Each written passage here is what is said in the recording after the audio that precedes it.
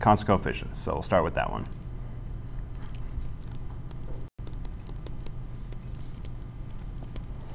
The linear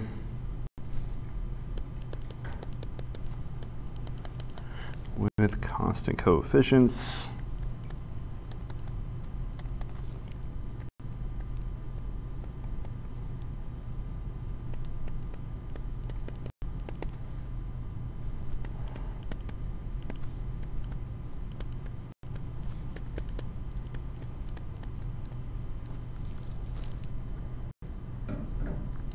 All right, so our linear ODE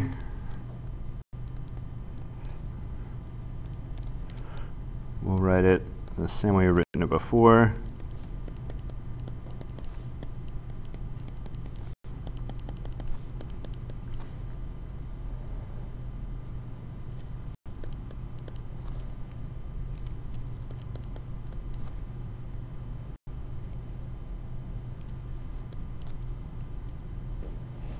You can write, and this is a first derivative, you can write the zero derivative so the pattern is obvious. And on the other side, we'll have f of x, or we usually use q of x. I don't know why my notes say f now.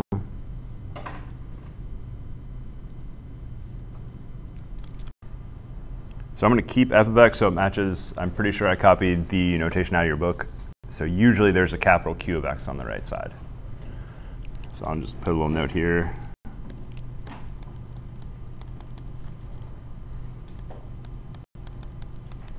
So usually we have q of x where we see f of x here. So what we're going to do, starting here, we're going to take L of both sides. So we're going to treat both sides the same.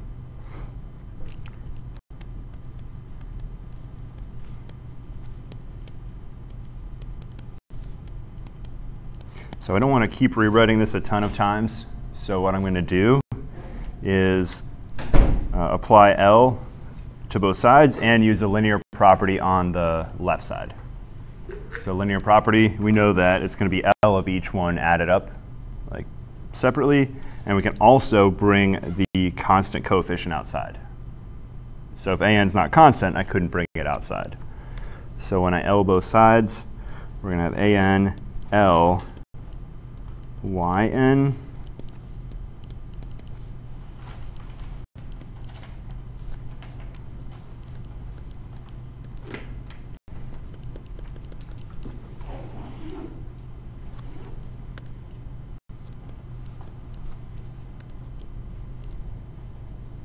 I don't know why my constant coefficients switch sides, but they commute, so that'll be okay. L of y first derivative plus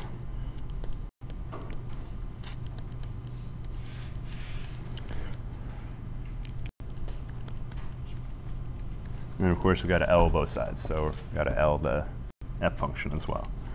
All right, so any questions about skipping the linear part of that where we just split up L over addition and scalar multiplication?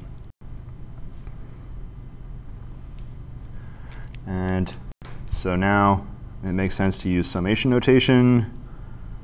So we got our smallest will be 0, k equals 0 up to n, a k l y kth derivative. So that looks a lot nicer than writing it all out. So what we're going to do is basically look at what is L of y to the k.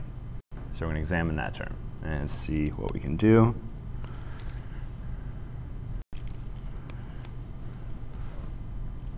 I can't write very well today, so I moved too much dirt yesterday. My forearms are dead. So what is L of, so we're going to consider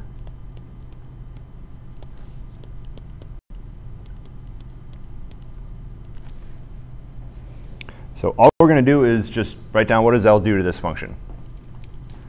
So we saw from the definition, it's an integral from 0 to infinity, e to the negative sx times our function, which in this case is just the kth derivative of y.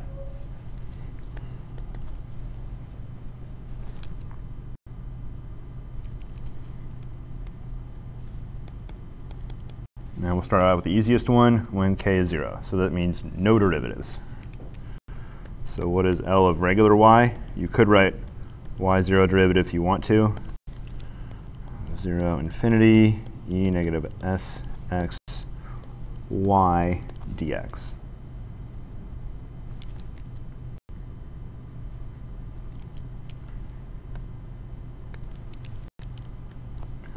And we're going to, without knowing anything about y, there's really not much you can do aside from just write this down. You could, the only thing I can really think of doing here is integration by parts because there's a product. So that's about the only thing you can really do, but because we don't really know about what's the derivative of y, we could change forms a little bit. So let's just write out the next term. When k equals 1, we have L of y derivative is integral 0 to infinity e negative sx y prime dx. So let's do integration by parts here.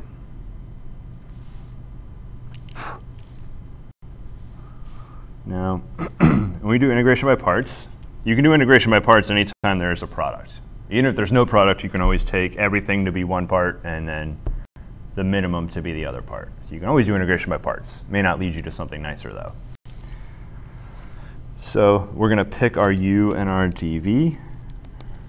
What is a reasonable choice for, let's see. So e to the negative sx is pretty much as easy to take a derivative as it is to take an antiderivative. So e to the negative sx doesn't really have a preference as to where should I assign it. Now, looking at this, I do see y prime. So does it make sense to put y prime here or to put y prime here? Which one would be a better choice? The dv, because then v is just regular y. All right, so we're going to make that choice right there. So I'm going to let dv be y prime, and of course, y prime dx. So what is regular v?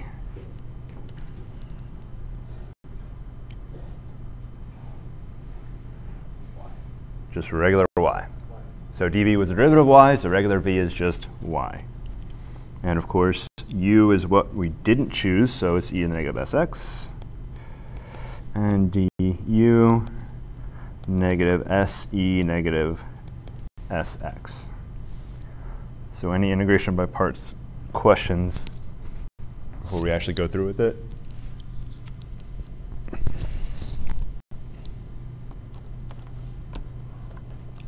And applying integration by parts is uv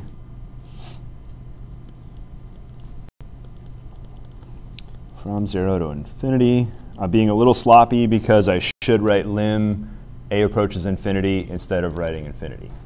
But there's enough other stuff to write down that let's just be lazy and not change that notation. So what I'm talking about is anytime you have an infinity endpoint, you should turn it into a limit.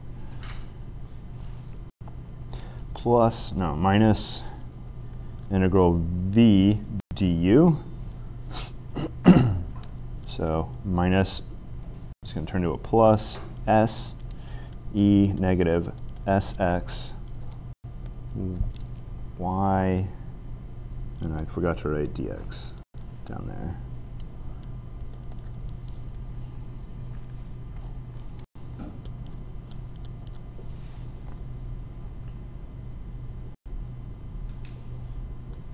So any questions on integration by parts, the actual application or end result? This second term looks kind of familiar. Look at that. It's s times what we had before. So what we had right here is exactly, forgetting about the s, it's this part right here. So we're going to go ahead and make that swap in.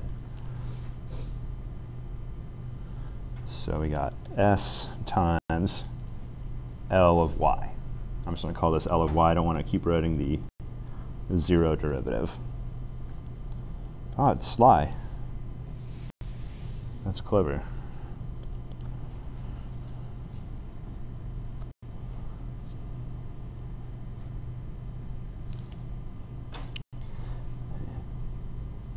Now the other part here, we can actually evaluate it. Let me move this over a little bit. So let's use the endpoints. What variable am I plugging in the 0 and the infinity for? X. That's x. Not written down, but it's dx. So these are x values, not y values. So do not plug these in for y. If you want to, you can write a little x equals x equals. So those are x endpoints. So we have y e negative s times infinity minus y e negative, well, it doesn't really matter, it's going to be 0, y e to the 0.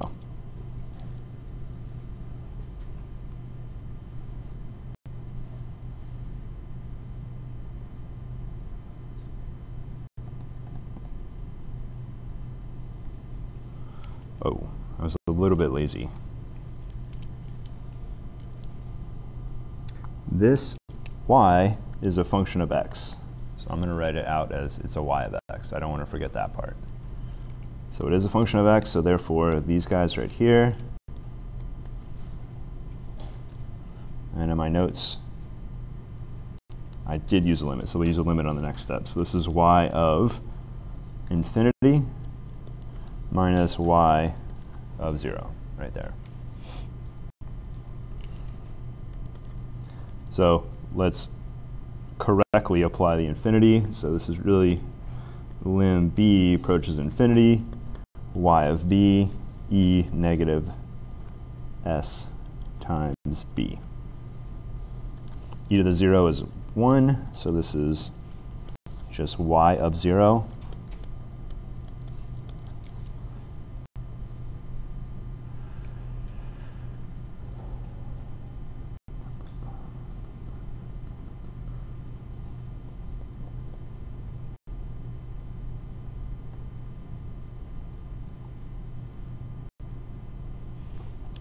So this term is supposed to be 0.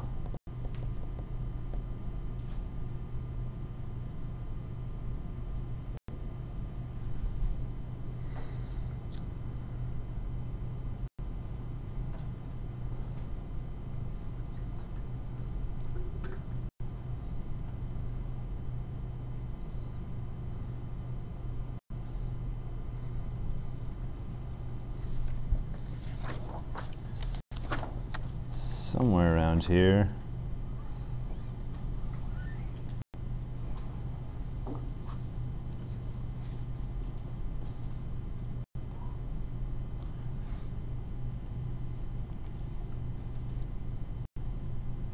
Wouldn't the e term be in the denominator so it could be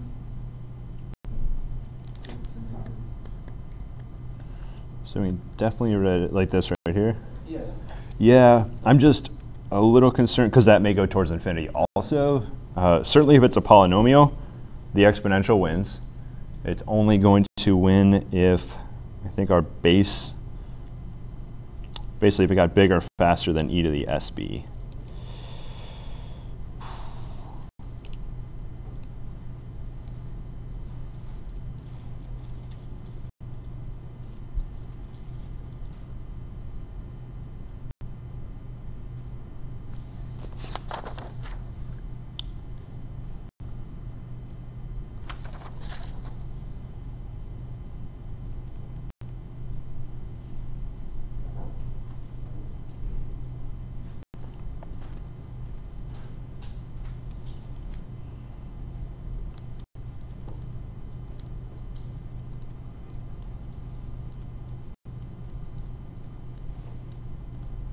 So this is supposed to approach 0. I don't have in my notes exactly why, but that first term is going to approach 0.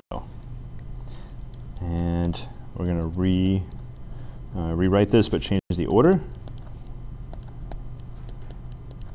So write it as sly minus y0. And that is L of y. We'll call it L of y1. So we're going to play the same game, except do it for when k equals 2.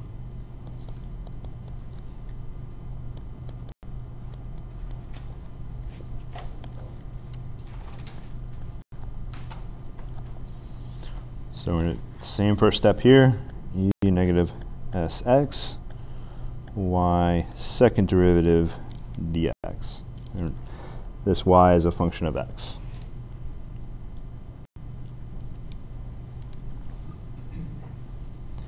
So do integration by parts a second time. So what should I choose for dv?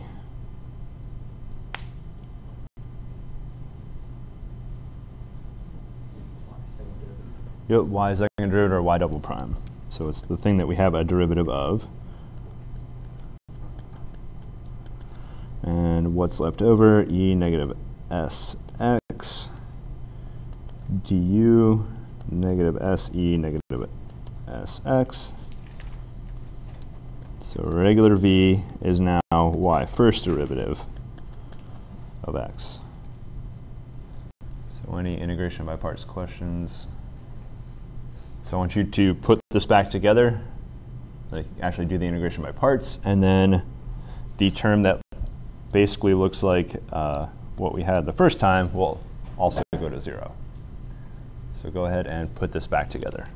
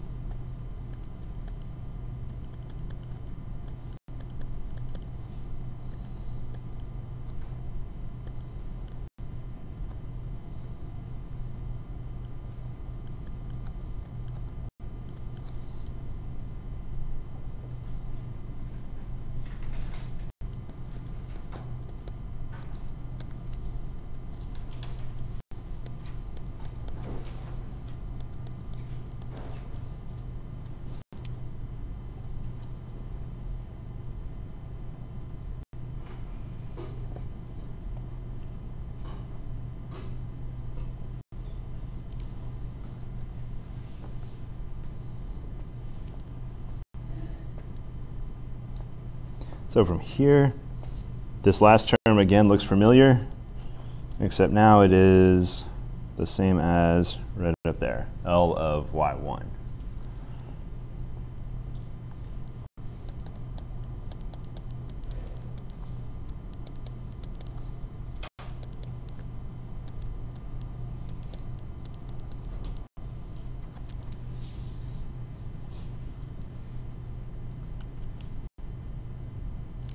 And this is L of y2.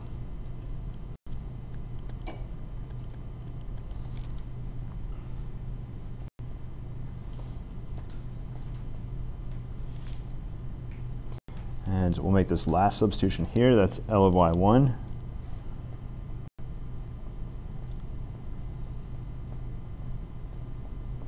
Oh, 0 to infinity. Completely forgot about that. That's rather important. So the infinite term is going to disappear, and we got y1 of 0 times e to the 0, which is 1, s times L of y1 is right up there. So that's SLY minus y0.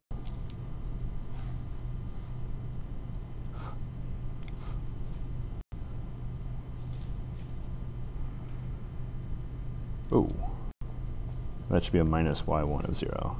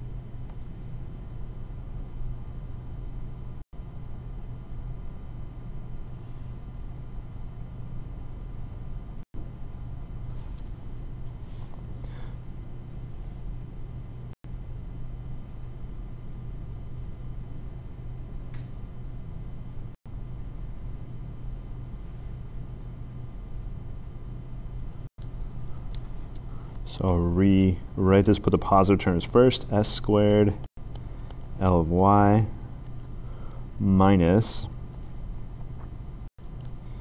and we have, let's see, we'll start with the lowest power of s first, so that's minus y1 of 0 plus s y of 0.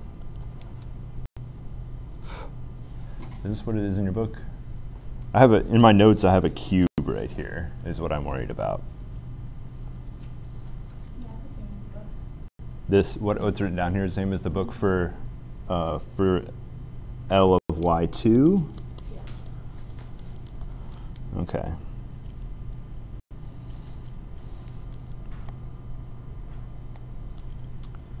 So I could do the same thing when k equals 3, except it's going to take a little bit of time. So let's see if we can think of a pattern. How are these things changing? So that's L of y2. I'm going to write L of y1 below it. So we got S L of y minus y0. And L of y0. I think there's really nothing else we can write. Just L of y. Yeah.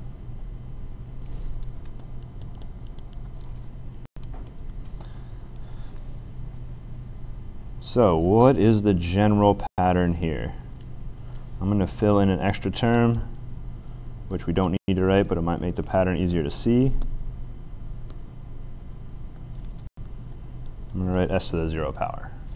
So we got no s's, s to the first, s squared. So the first part of this is definitely, so if I want to write L of y to the n, or L of y n,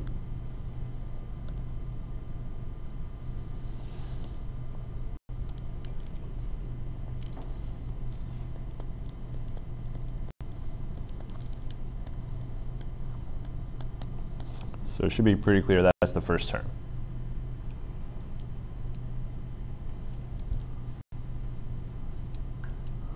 So I don't see minus anything over here. So there's 0 terms in there. And then looking up, there's 1 term. And looking up, there's 2 terms. So if I went up again, there'd be 3 terms. Now, can we write down a pattern here?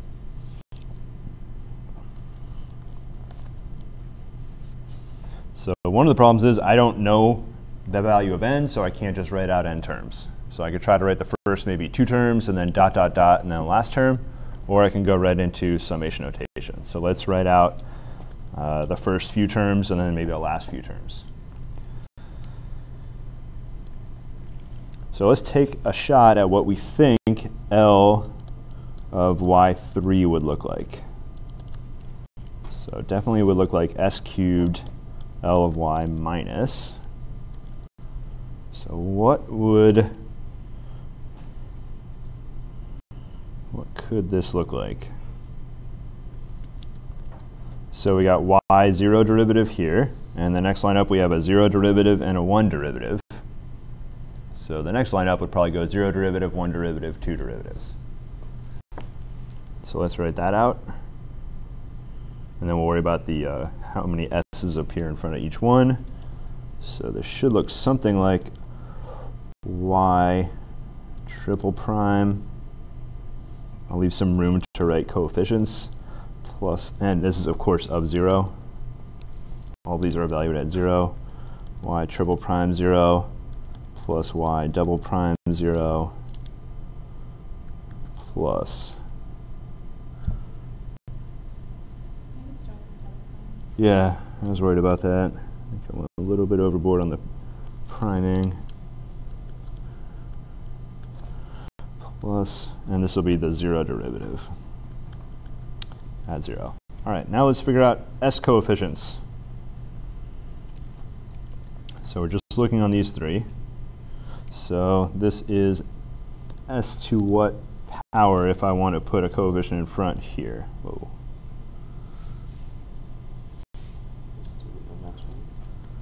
So that could be s to the 0 power. So, and looking above, s to the 0, and then s, I really don't want to write a first power, but I will, so s to 0, s to the 1, and then the next one seems like it would be s0, s1, s2. And if you think about, oh, that's not a first derivative, that's a 0 derivative.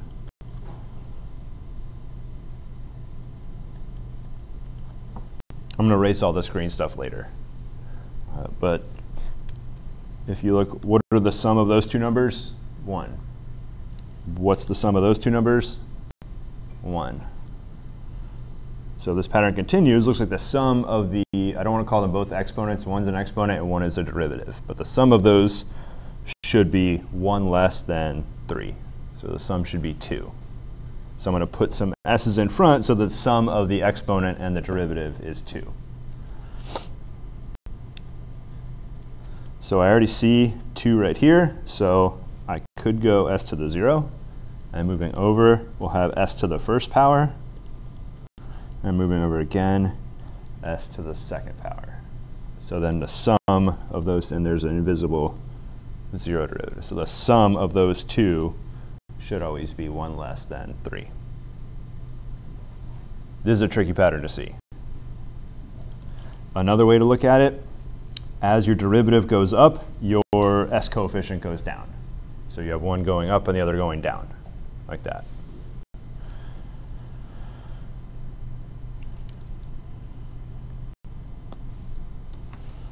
So it's a tricky pattern to see.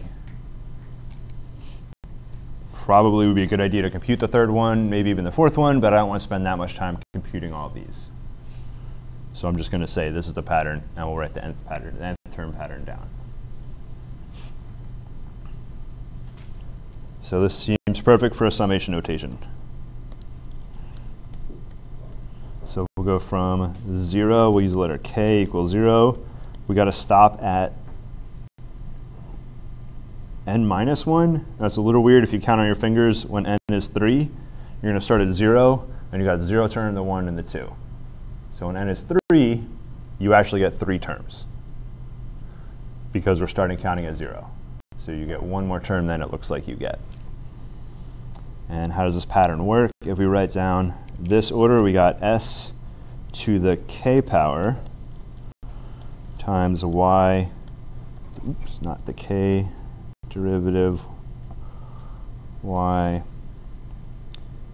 This is going to look ugly. N minus 1 plus k, I believe.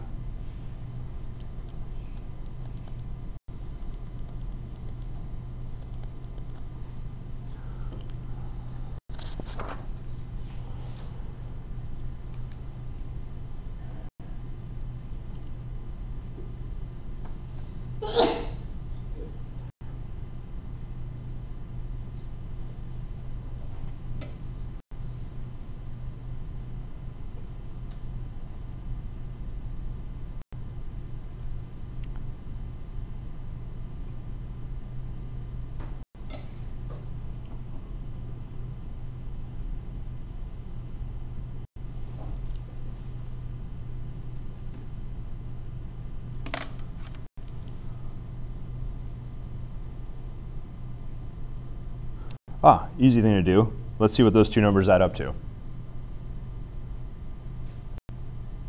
They should add up to n minus 1, which they definitely don't add up to n minus 1. So let's fix it.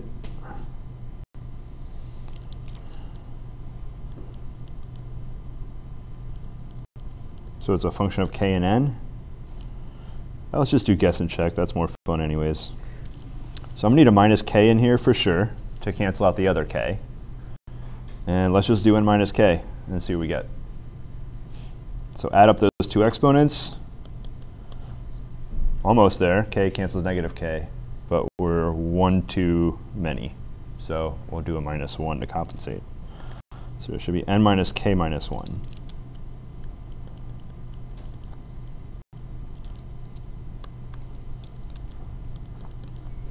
There we go. K cancels negative k, we got n minus 1. So the sum of our exponents will be n minus 1.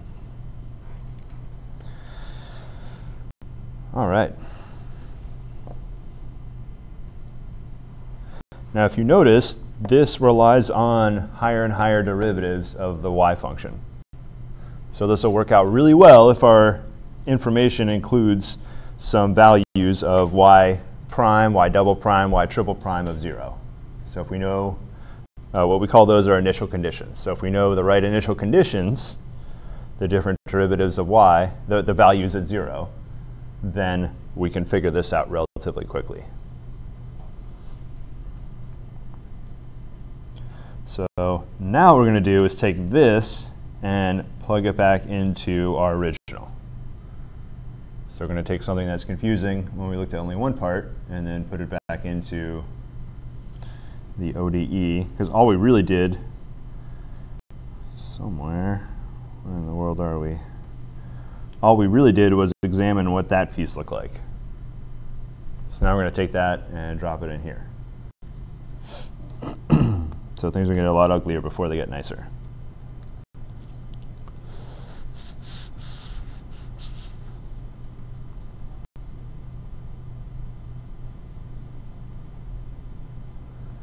So here we go. Let's label this with an asterisk. And what we're going to do is plug in what we just got back into here.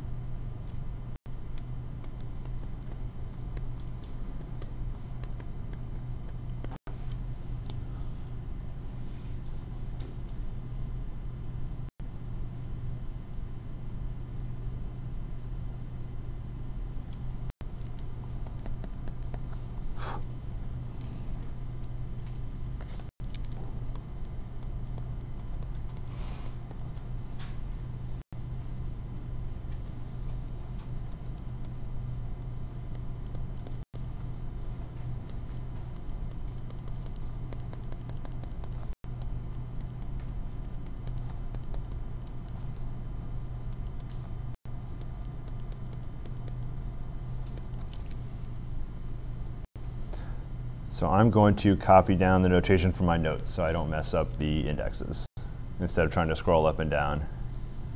And my notes have ... instead of the summation notation. So I'm just going to copy down what I have because I don't want to mess this up.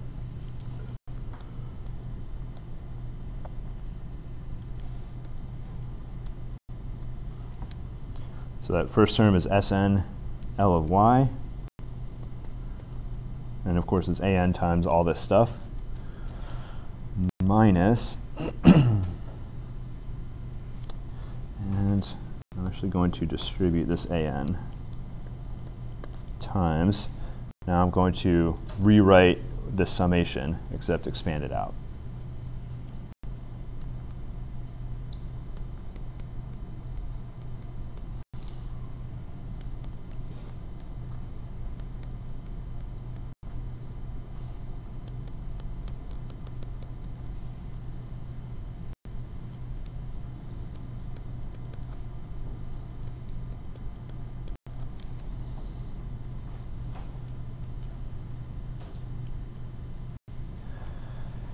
Okay, so that's just L of the first term right there. Now we're going to apply L to the second term. So it's just L on the first term. Maybe I should color code this. So that's right there. And it's a nice blue. We'll do that second term. We'll do that one right down there. So we're going to go to the second term now. Plus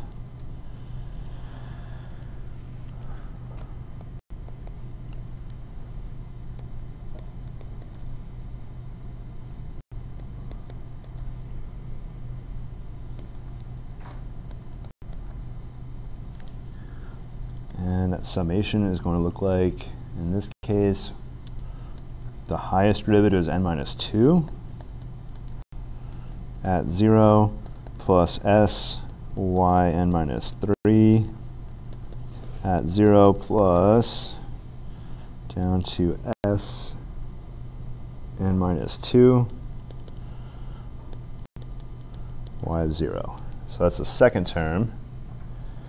And now we have plus dot, dot, dot, plus. So that takes care of the, if I keep color coding, gray is pretty good for dots. So that, oh, is that going to mess up? Nope. So there's all the terms that I'm not writing going down. So I'm taking out, this is way too big. If I wrote this, I'd have to use like a receipt paper or something like that that was 4 feet long. You could write it out, but you would need a massive amount of room, which I don't have. So that's the dot, dot, dot part. Now the next term, we'll go with a new color. We'll go pink for this one. So I think they get a lot less ugly now because they're getting very small. So this next term is, actually in my notes I did one before it, but that's okay. Go right there, A1, S L of y minus A1 y of 0. The last term was A0 SL of y, or no, just A0 L of y. And so that was a pink one, and the last color, we'll go, I don't want to do red, we'll go orange, that's a good color. So that's our orange term. Now we're about to go into the other side of the equation. What's left? Purple. So this will be our purple part right here. Equals L of F. The right side's kind of boring.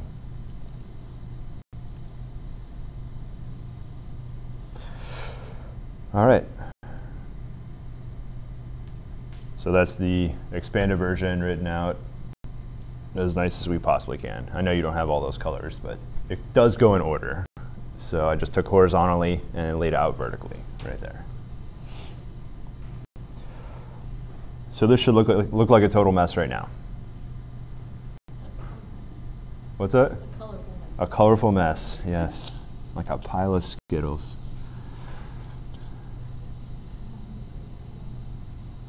Those almost are the, oh, I just should use yellow. It doesn't matter. Top side. So we're going to rearrange the top side. I have that in quotes. Top side. So the good news is this is a finite sum.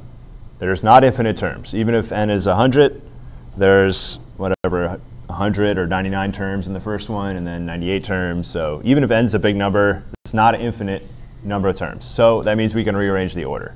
So that's what we're going to do. The order is written down here is just the one that we derived. So we're going to rearrange the order a little bit. And the way we're going to recollect terms is by looking at different derivatives of y. So we'll go with the terms that have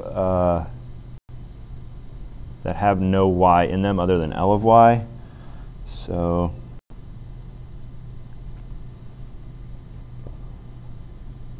yeah, we'll go with the L of y terms first. So what I'm doing is basically going and picking off all those terms right there. And I'm going to collect all those together. And then we're going to go and group up on sort of increasing orders of y, y prime, y double prime. So we're going to group up like that.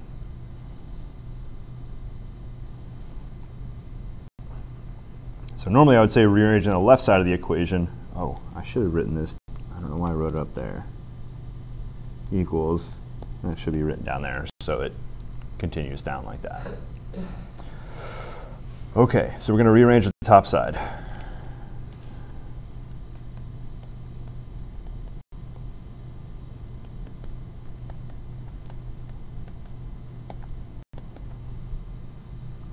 So our L of y terms are going to be first.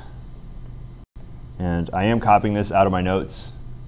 So we're going to write it down and then go and see that a few of them are correct, and then the pattern makes sense. So we have an, Sn, an minus 1, Sn minus 1, a1s plus a0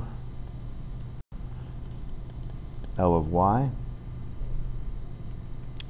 plus the next term, this is going to be the 0 derivative of y. And actually, these are all going to be minus, not plus. So in this, we have a n Sn minus 1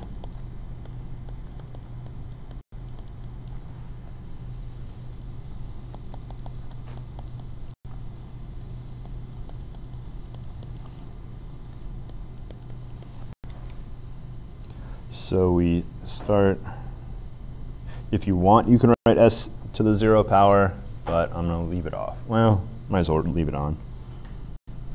S0 minus next one, a n Sn minus 2.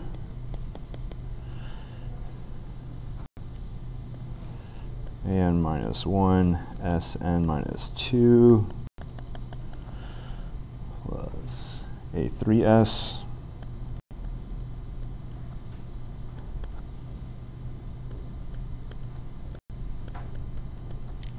so that's a y prime of 0 term. So let's just make sure this makes sense. So I want to look at where are all the L of y's. So we're going to look at what those coefficients look like. So I see an L of y right here, so I got an a0 coefficient. That is the one on the far right there at the bottom of the screen. And a1s comes from right there. There's the a1s. And keep going up. Here's the top one, ANSN, AN minus 1, SN minus 1. Those are the first two terms written down there.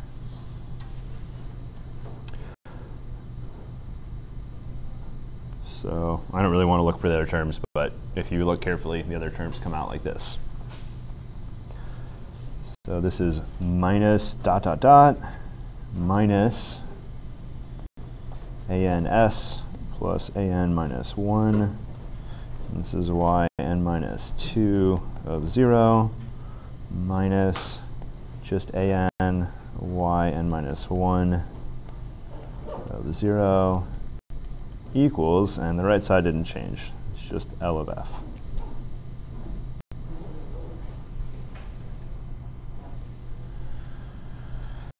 All right, so why are we writing it like this? Because the initial conditions are going to be y of 0, y prime of 0, y double prime of 0, up through y n minus first derivative of 0. So we've separated out by initial conditions.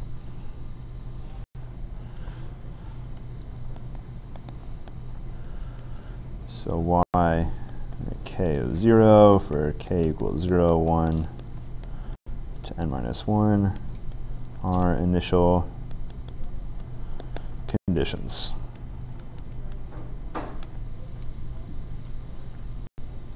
So all we have to do is solve for L of y. So once you have this thing written down, all you have to do is solve for L of y.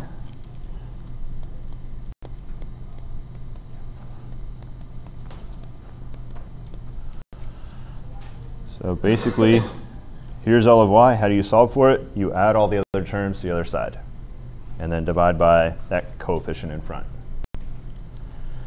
Once you do that, you'll have L of y equals stuff. And how do you solve for y? Of course, L inverse. So you get L out of there by taking L inverse.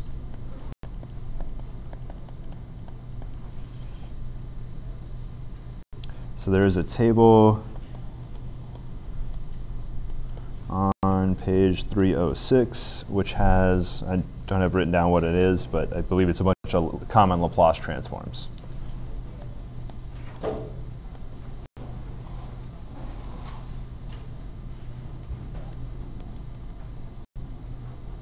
So some common L of F's. So you don't have to necessarily compute them all by hand. You could know some of them and then use the fact that it's linear and then split it up. So if you had like sine plus cosine, if you knew L of sine, L of cosine, and you had L of sine plus cosine, you just add those two separately together. All right, it's a good place to leave you. So we didn't solve anything yet.